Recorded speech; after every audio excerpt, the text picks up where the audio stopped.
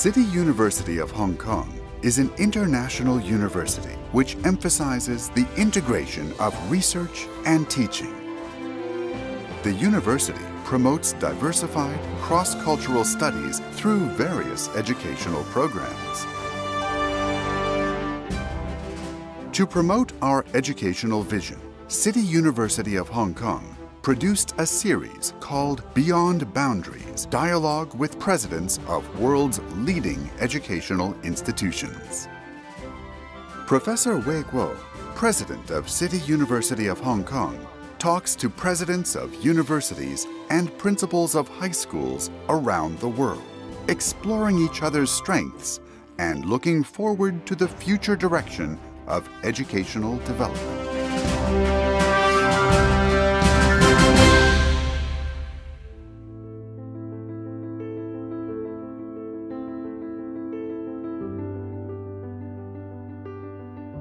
Ukraine, the world-famous breadbasket of Eastern Europe, has been raging with war since the invasion of the Russian army on the 24th of February 2022, causing the most significant humanitarian crisis in the 21st century to date.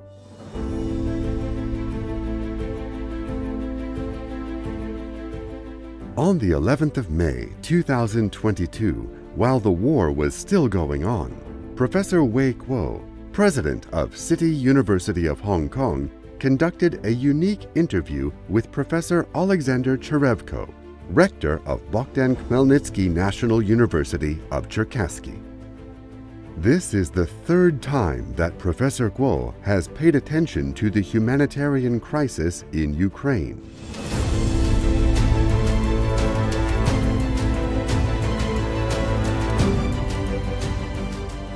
In April 1986, Chernobyl suffered the worst nuclear disaster in history in terms of heavy casualties and economic losses. Professor Way Kuo, a nuclear reliability expert, visited Ukraine twice after the accident and inspected the Chernobyl nuclear power plant.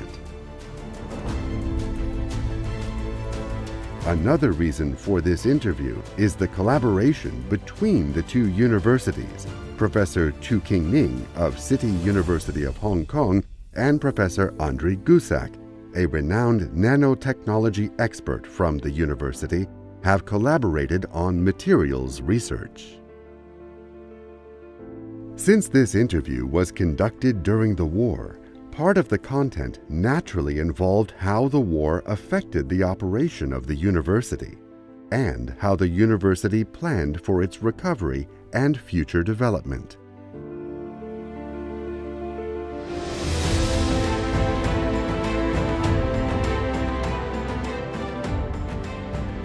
Cherkasy National University is a comprehensive university located in Cherkasy, a city about 200 kilometers south of Kyiv.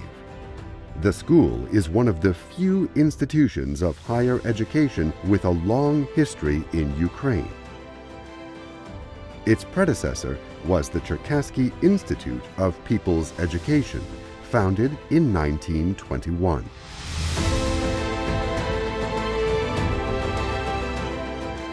After the outbreak of the Russian-Ukrainian War, the entire country was hit hard, and the university was no exception. Although the city where Cherkasy National University is located was not directly attacked, 500 students left the school for shelter, and more than 40 faculty members left the university. Despite great difficulties, Cherkasy National University continues to operate. After a brief closure, the university reopened on the 14th of March, 2022. All courses are conducted remotely, and any research that can be carried out is also proceeding as initially planned. In May, the university also hosted 2 international academic conferences on the Internet. Today, we are very honored to invite Professor Oleksandr Cherevko, rector of the university, who is leading the school's operation during the war, to share his experience and expectation.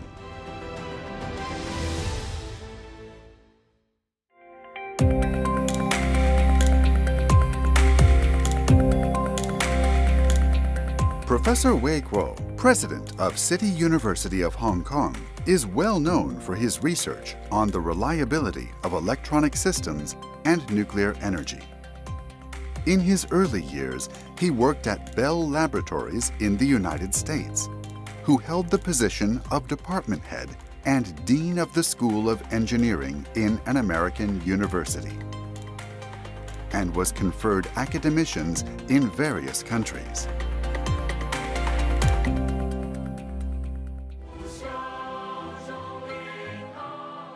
Professor Way Kuo has served as the president of CityU for more than 10 years. His philosophy of education is summarized in the lyrics of the CityU anthem, which he wrote, "Learn and question beyond boundaries." Professor Way Kuo has also published several books about education. He is particularly concerned about the challenges facing contemporary education around the world.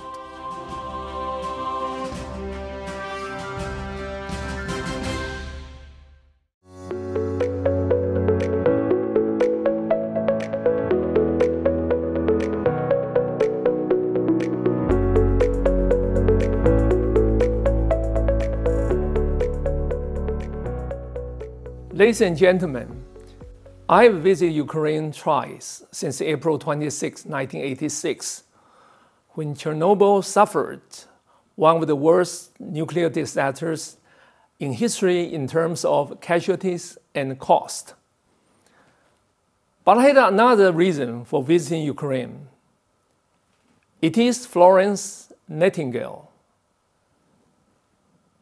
the English social reformer, statistician, and founder of modern nursing, rose to prominence while training nurses and organizing care for wounded soldiers in Constantinople during the Crimean War in the mid-1950s. She pioneered data visualization using graphical presentation of statistical data, and she is credited with creating one of the first versions of the pie chart that we are using today. However, she's generally better known for making hospitals more sanitary. The Lady with the Lamp, as Florence Nightingale was known, academic communities throughout Ukraine have suffered tremendous harm during the recent conflict caused by Russia. I would like to extend my heartfelt support to faculty, students, and researchers in the higher education sector there. The challenges that Ukraine faces may seem insurmountable at present, but we pray that peace will prevail as soon as possible and that life returns to normal. Professor Andrew Kusek of the Cherkasy National University has collaborated with City University's Professor Du Jinnin on materials research. This gives me another reason to interview Rector Oleksandr Cherevko of the Cherkasy National University in today's program.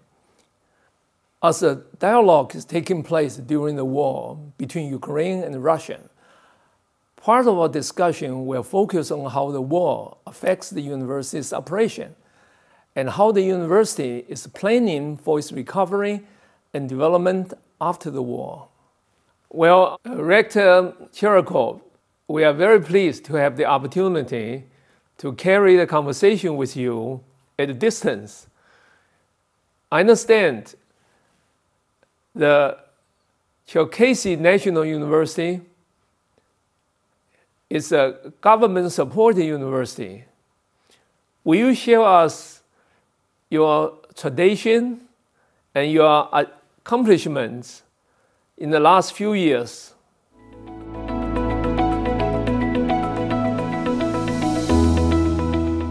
Черкаський національний університет – це університет із сторічною історією.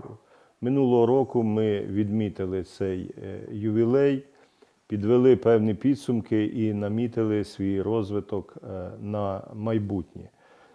Наше досягнення, яким ми пишаємося, і я дякую за це своєму професорсько-викладацькому складу, науковим школам, це те, що ми у консолідованому рейтингу національних закладів вищої освіти, їх у нас оцінюється 242 в Україні, ми сьогодні посідаємо 34 місце.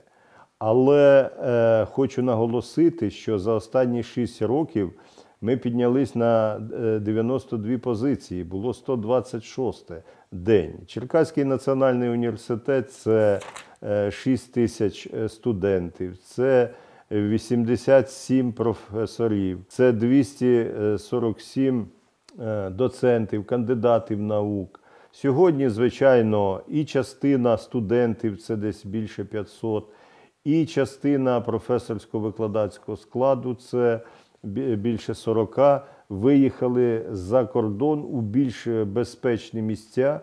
Але з професорсько-викладацьким складом ми тримаємо зв'язок дистанційний, і в нас з 14 березня, після 24 лютого, після початку війни, розпочалось дистанційне навчання. Ми сьогодні виконуємо навчальний план і йдемо до завершення навчального року.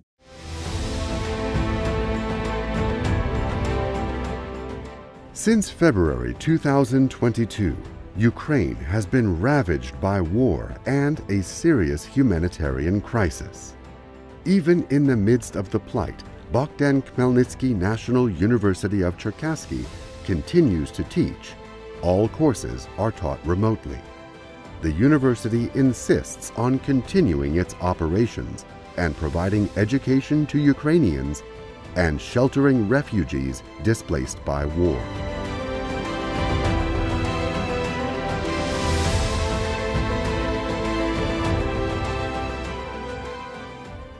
You mentioned that a number of your students and faculty have left your campus, but you are still continuing in delivering courses through the video mode. That's very impressive. I'm just wondering how these really affect the higher education in general in Ukraine. Will you share some light about how this current war affects your general education, the higher education, and education in general? Я хочу сказати, що, безумовно, це вплинуло на нас, на освіту, на всіх людей і на весь світ. І буде мати ще певні наслідки. Наш університет є класичний, він знаходиться в центрі України. Ми кажемо, у серці України, і ми, як Національний університет, з Україною в серці живемо. Тобто ми навчаємо своїх студентів не диплому, а навчаємо і життю у сьогоднішньому глобальному світі, щоб вони отримали диплом і змогли реалізувати себе. І нам це поки що вдавалося, бо наші випускники гарно знаходять роботу вже десь на стадії 4-го чи 5-го курсів. Але, звичайно, війна змінила наше життя, і крім освітнього процесу ми проводили певне виховання національно-патріотичний вели процес, в основі якого, безумовно, нашій незалежності 30 років, і ми доносимо до молодих людей, до громадськості основи нашої національної ідеї, яка складається із політичної незалежності, з національної економіки, національної культури, материнської, тобто нашої української мови. І, безумовно, це із прагнення до духовної єдності. Ви бачите, що саме за ці цінності, за нашу землю ми віддаємо свої житті. І, безумовно, ми говоримо, ми демократична країна, і ми вимагаємо від держави, щоб постійно державна політика була такою, щоб в основі стояла людина, як особистість, як громадянин і як господар свого життя. І, власне, війна, яка прийшла в наш дім, вона ці наші основи і принципи, безумовно, страшенно порушила, і це вплинуло на нас усіх. Освіта непростий час переживає, бо коли я кажу, що ми ведемо навчальний процес, але, безумовно, це певні складнощі. В нас часто бувають повітряні тривоги, і ми перериваємо лекції і біжимо в укриття. Університет дуже багато виконує різноманітної тилової роботи. Сьогодні ми і працюємо з волонтерами, ми плетемо сітки, ми надаємо гуманітарну допомогу, і основна роль – ми приймаємо біженців із Сходу України. Це і Харків, в першу чергу, студенти із Харкова в нас проживають. Вони прибувають, оскільки ми в центрі, частина їх від'їжджає далі, а частина живе у нас. Це Чернігів, і Суми, і Бахмут, і Горловка, і Маріуполь, і інші місця, де ми даємо руку освітянській спільноті, і не тільки, тому що і інші, хто приїжджає, ми надаємо прихисток. Також я, як ректор, я щоденно, починаючи з 24 числа, я, безумовно, працюють наші директори інститутів, всі технічні служби працюють. Ми постійно в контакті, в онлайн-контакті, в офлайн-контакті.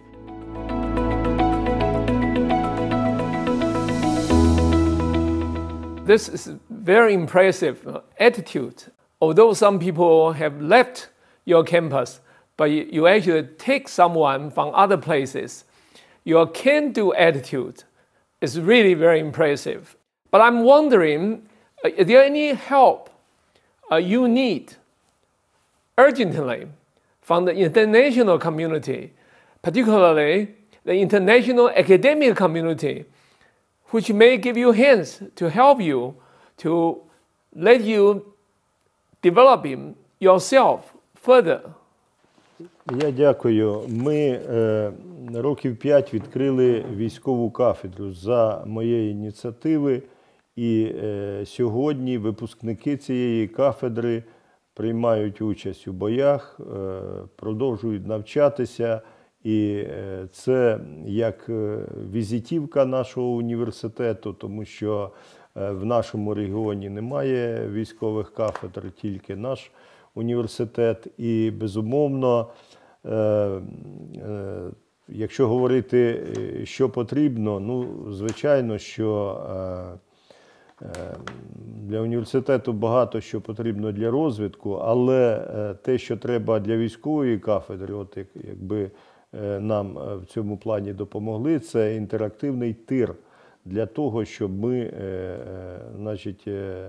вели навчальний процес з використанням цього тиру. От буквально те, що як кажуть на запитання, Ми нещодавно відкрили, зараз пройшли акредитацію медичну кафедру, бо в нас великий дефіцит лікарів, і багато лікарів в останні роки виїхали за кордон, і ми починаємо створювати медичний інститут. Безумовно, тут потрібна допомога, бо сьогодні це соціально важливе питання. У наших лікарнях, безумовно, є поранені, і ми в цьому надаємо певну також допомогу, але нам потрібне для навчання, в нас ще просто немає, симуляційні. Наші психологи сьогодні, і не тільки наші викладачі, професори, а й наші магістри вже, бо в нас сотні людей приїжджають і сотні людей живуть у наших гуртожитках. І ми створили і центр волонтерської допомоги, і центр психологічної допомоги. То, безумовно, нам на сьогодні треба, звичайно, обладнання, таке як поліграф, наприклад, інше обладнання по психології. Бо ми розуміємо, що, звичайно, війна ускладнить наш рух, і ми надіємося, що ті угоди, які ми мали по співпраці, що вони будуть розширені, і ми будемо співпрацювати і розвиватися і впевнено дивитись вперед. І наголошу і повторюся, що нам сьогодні як ніколи важлива міжнародна співпраця. І тому я ще раз дякую, що ми сьогодні говоримо про це. Ladies and gentlemen, this is an unusual interview, and this is an unusual university. In the midst of the war, this university continues to work. Despite all the challenges imposed on it, it continues to uphold its integrity. The university really inspires us. It is a small university by its size and faculty and students, but it is a giant by its moral standing in the world.